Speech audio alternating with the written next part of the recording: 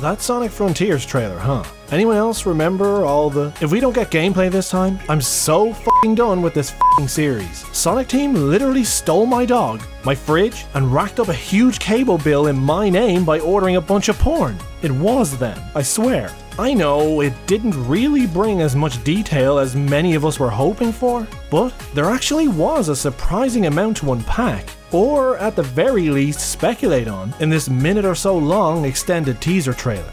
But I guess the question that really needs to be asked, as we now find ourselves just a year out from the release of the game, is should we, as Sonic fans, be hyped? Isn't that a trailer's job after all? Get the audience hyped for release, showing just enough to create interest while holding the rest back to keep everyone guessing.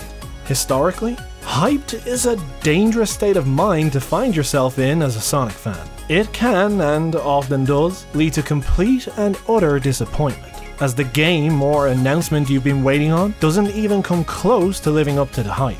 But other times, it can deliver on every single one of your expectations and then some. As Sonic fans, we quite often break the typical bell curve rule, in that we spend much of our time living on either end of the extreme when it comes to this series. And as such, a lot of people are very much either 100% hyped or 100% negative on Frontiers based on this trailer.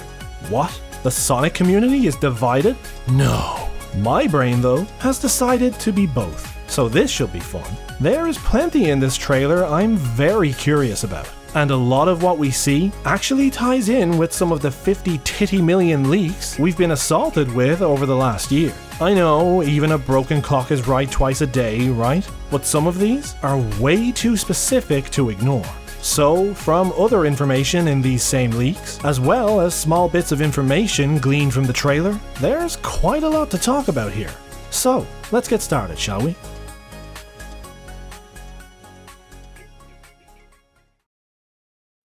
The trailer opens with a very familiar scene, as we get a more detailed shot compared to the reveal trailer of Sonic running through a vast forest. And I have to say, at first glance, the CGI looks very nice. Some serious Sonic Unleashed vibes happening here, purely in terms of its high quality cutscenes. Whether or not Frontiers will be half the game Unleashed was, did you get the reference? Cause some people say only half of Unleashed was good. Sonic then notices that he's being pursued by something burrowing underground behind him, and we get an aerial shot of the chase as these weird spike-shaped drone things burst from the giant dust cloud behind Sonic.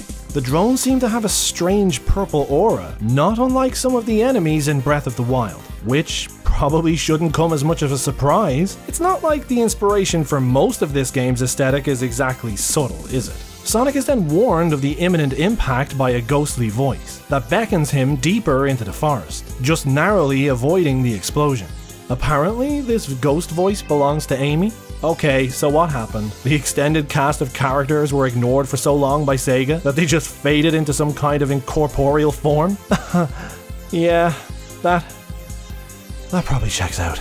Apparently it was Amy, but then it wasn't, and then now it is again. The leaks seem to suggest it's something else entirely. Your new Tikal style partner to guide you on your journey or whatever. I agree with something Chowmix said though. The very first time we hear it, the time here in the forest, it does sound a lot like Tails to me, and I legit can only hear Colleen's voice here. Over here! Of course, it has been widely confirmed now by various people at Sega that it is Amy's voice we hear in the trailer. But which voice? And which time? I'm happy to be proven wrong in the final product if that's ultimately what happens. It's not like I have a preference either way or anything, but the very first time we hear it, I can only hear Tails. Of course, as a fan base, we've very maturely had our torches and pitchforks out, as we've debated valiantly about the identity of these ghostly whispers, and that's yet another reason I enjoy this fanbase so much. We all love this series so much that we shout each other to death with caring. And that's beautiful. The energy from the explosion seems to give Sonic power, as he uses the energy to perform that weird pixelated phase boost thing we seen in the original teaser. He bursts out of the forested area and reaches an oceanside cliff, lending weight to all the speculation that Frontiers would take place on an island of some sort. This and some other cool info has since actually been confirmed on the Sonic Frontiers official website, where we got some sweet looking screenshots and small snippets on the basic premise for the game. Apparently, we should look forward to experiencing the thrill of high-velocity open zone freedom. Open zone apparently being their buzzword for open world. I'm really just wondering if most of Frontiers will take place in the open world like Breath of the Wild, or like Sonic Adventure 1. Will the open world basically serve as a supersized hub, where loads of side activities and challenges can be done, and that the main stage entrances are just dotted all around it, probably unlocked by doing stuff in the open world? Personally, I'm hoping it's a mixture of both. Traditional Sonic stages supplemented with an open world, as going all in on a purely open world Sonic game is a bit risky, because if for whatever reason they don't pull it off, all of their game is now bad. Whether or not the leaks were genuine or they just guessed, they seem to point towards a mixture of action stages and open world gameplay. And again, regardless of whether or not any of them are accurate, this is definitely the way I would go with it. And if what they said is true about less or no 2D sections, that's even better. Let's leave the 2D sections to the classic games, you know, where they were fun.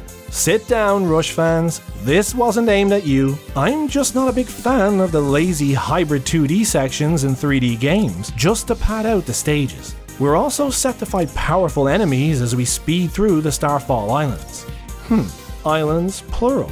Interesting. And actually a pretty good way of implementing the whole multiple biomes thing it goes on to mention. Use a chain of islands to serve as a location for the different climates, as opposed to the likes of Angel, Flicky, and all the other magical nature-defying islands that have appeared in this beautifully true-to-life series. The fact that we also look to be getting enemies and maybe even bosses on the world map may lend some credibility to the idea that Sonic can level up, and might even have a skill tree in this game. For me, it just gives more of a reason to tolerate no doubt respawning enemies and very likely repetitive combat, because you're constantly working towards something and get a sense of progression from the gameplay loop. And if you get to unlock cool new abilities this way, like the alleged spin cycle, then that's pretty cool. And an interesting change from the old school find the abilities hidden away in the hubs and stages. The reason I even bring up the likes of Spin Cycle, your washing machine was doing it before it was cool by the way, is because we may actually see it happening in the very first teaser trailer. Sonic tracing a circle as a line forms behind him, the murals maybe representing whatever force on the island is granting him these powers. It is rumored we will be getting a lot of Chaos Emerald lore after all, or it could be nothing. Back in the trailer, just as the camera is panning around to show whatever was chasing Sonic, it cuts away to some in-engine aerial landscape shots, some very choppy in-engine shots, where the camera pans above the environment and we get our first good look at some very Breath of the Wild styled structures and monuments. Just before we get into the substance of the locations we've been shown, I just have to say, I really hope this was Switch footage. It wasn't. Because if this is how the game looks in motion on PC or next-gen consoles, that being said, there is a year left for them to optimize and polish the game up, so what we see here may not be a fair representation of the final product. We'll just have to wait and see. This really is a short trailer, and the information starts to come thick and fast from here on out, so I'll just be going through it in the order it's shown, and injecting some considered thoughts, speculation, and, you know, some flat-out hyperbole as we go. Sound fair? We get our first look at the Sheikah-style towers, which I'm guessing will literally share the same purpose as those, or any Ubisoft towers in a Ubi game, in that you scale them to expand the map and fill in details for the area. But we should probably come back to this in a bit, as we get to see them in more detail later in the trailer. We parse through some of the different environments we can expect to see in the open world, before getting to the shot that ruffled a lot of people's feathers. The dreaded Sonic Forces model. Oh, Jesus! Nah, I'm out. They used the Forces model! What? No, I don't care if it's a teaser trailer. Cancel my pre-order. No, shut up. Cancel my pre-order. Nah, I'm gonna go play Sonic Adventure and spoon my Dreamcast for a bit. What even are these stubby pieces of shit? In all seriousness, I get it. I get why some people might be mad at this. For me, Sonic's design has always been a huge part of the character's appeal, and there has always been something about him on a superficial level that people connect with. Personally, the adventure design, i.e. when his quills were the longest, is my absolute favorite 3D Sonic design. I feel the longer quills help emphasize his speed, and adds another element to the movement of his model during his many actions. And something about those droopy, spaghetti-like poses of the adventure era always gave the impression that Sonic was literally dripping with coolness, his constant slouching and twisting, helping to put across his carefree attitude. Look, this could just be a placeholder. In the CGI shots, his quills seem fine, so maybe the in-game model just isn't ready to show yet. Also, it is a shot of him from behind, so maybe it's just an unfortunate trick of the camera. Either way, the topic of Sonic's model here only serves to distract from everything else we can see in this shot.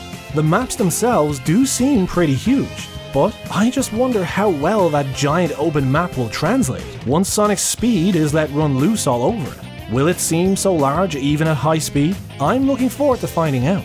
This weird shrine almost gives off a broken Chaos Emerald vibe to me. Special stage entrances maybe?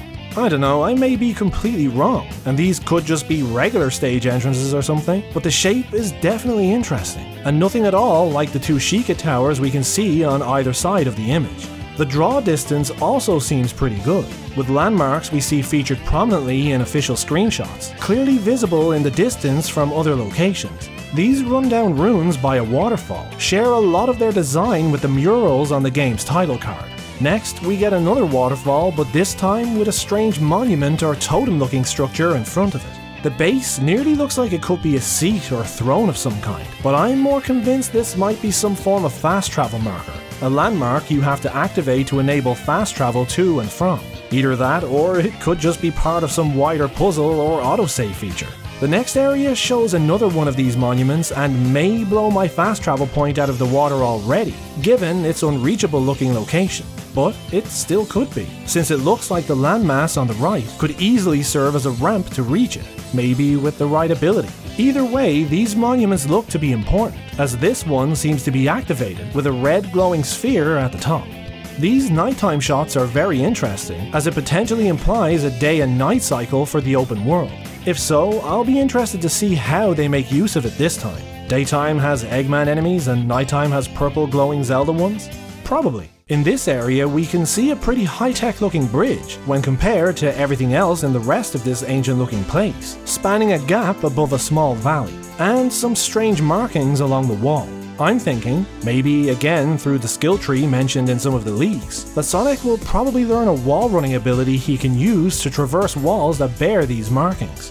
This gorgeous hillside of flowers in the evening sun has some interesting red structures in the background. And while these things here may just be innocuous pipes of some kind, I'm guessing they may just be grind rails. Grind rails have pretty much been a staple since Sonic Adventure 2, so there's no reason to think that they won't return here. Also, collectible hidden up here anyone? While it's hard to tell, these structures here could be huts or houses of some kind, maybe a quest hub area with actual people, because as the trailer goes on, you really start to get the impression this place is gonna feel very empty and lonely. Let's hope it's not just a big empty world with little to do and nobody worthwhile to see. I mean, it's clear they have enemies and NPCs turned off when they captured the footage for the trailer, but still. And hey, even if there is very few people, at least it looks pretty, am I right? I like that boulder. That is a nice boulder. These broken arches along a path seem to lead to the giant Breath of the Wild style triangular structure we seen from a distance in the Forces model shot. And the Sheikah Tower we see here is much more detailed than the long shots we got before, and you can clearly see some flat panels running up the sides, which again I'm guessing feeds back into the wall running ability we spoke about earlier. Back to CGI now, and we get this pretty gloomy scene where Sonic runs out into a grassy field, and we see something huge reflected in his eyes. And for me, what does sound like Amy is her trying to warn him of danger. We see that signature pink aura again flashing on the giant looming shape as the screen cuts away to the game's title card complete with logo and Holiday 2022 release window. As was heavily speculated, Frontiers looks set to appear on pretty much every system under the sun, with the main worry I have here being that PC is mentioned, but absolutely zero talk of Steam.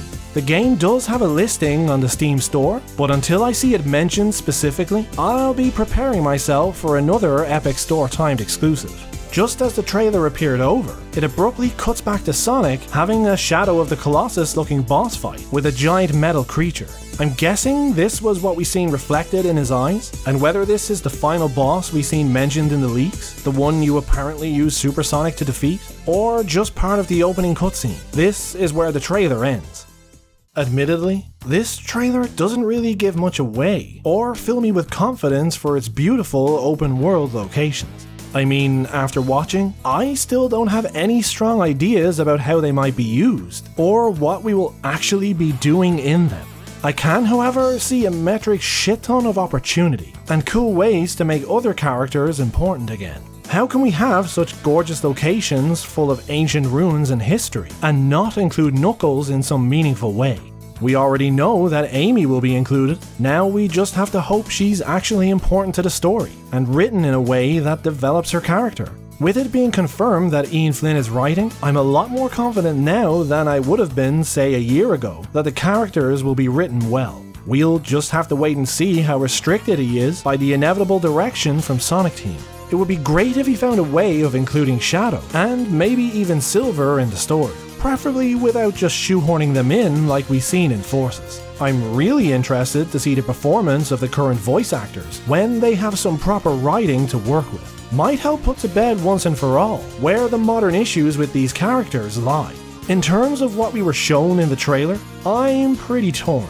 Is this just early footage to get across a concept? Officially, this is the first time we've seen an open world for Sonic mentioned. People who don't follow the series religiously may not have even known this was a thing, and for them, this was a pretty big reveal in itself.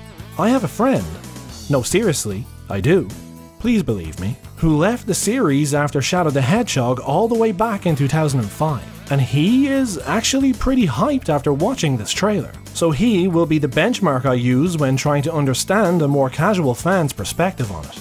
No gameplay? Yeah, that's I basically have two thoughts on this really. One being confirmation of all our worst fears, and that they are afraid to show any gameplay for fear of blowback and destroying this game's chances a whole year out from launch. Or they have loads of gameplay to show, but after Forces, they just want it to be as polished as possible to put everyone's minds at rest. Which one of those is true? I'll let you be the judge. All I know is, putting footage of a new Sonic game out to this fandom must be a pretty terrifying thing, so I'm happy to give the benefit of the doubt for the time being. My biggest fear is that open world games have kind of been done to death. Why Sonic Team is so far behind on this trend and then turns around and announces it like, ta-da! I'll never know, but I guess in a less sarcastic asshole sense, it is a new thing for this series, and maybe that's a better perspective to have on it. I was never really sure how well Sonic would translate into this type of game, but I'll go in with an open mind. Like I said before, I have ideas in my head that could be pretty cool, but that doesn't mean any of them will happen. I just hope this isn't like a shovelware Ubisoft game clone with annoying minigames or button mashing orgies to soak up my time and pad out the runtime for the game. I don't envy Sega and Sonic Team when the time does come to show gameplay, but I'm sure they are the best judges of the best time to show it. Like, I'm super eager to see it, but I'd rather it be at its best when I do. Wait, the Sonic Adventure 2 soap shoes might be in it? But what about you guys? What are your thoughts on the trailer, and what are your expectations for Frontiers after watching it? And crucially, do you see much opportunity for Sonic's supporting cast to have any meaningful part in its story? Let me know your thoughts on everything in the comments below. If you enjoyed the video and want to see more like this from me on Sonic or gaming in general, please consider dropping a like, subscribing to the channel, and hitting that bell icon to be notified when I release more. And the happiest of New Year's to all of you fine people, and a huge thank you for helping make 2021 as awesome as it was. I'm working on some really cool stuff at the moment, both solo and collaborative, on the supporting cast of Sonic, and why each and every one of them individually is important to the series. So expect a lot more character and story analysis, as well as more coverage of the games themselves throughout 2022. A year I'm hoping will be a big one for the channel. You guys, as always, have been fantastic. And all those simple clicks where you've liked, subscribed, left all your awesome comments, and otherwise engaged with the channel are a huge help, and all of your support is seriously appreciated. A big thank you for watching. And as always guys, take care.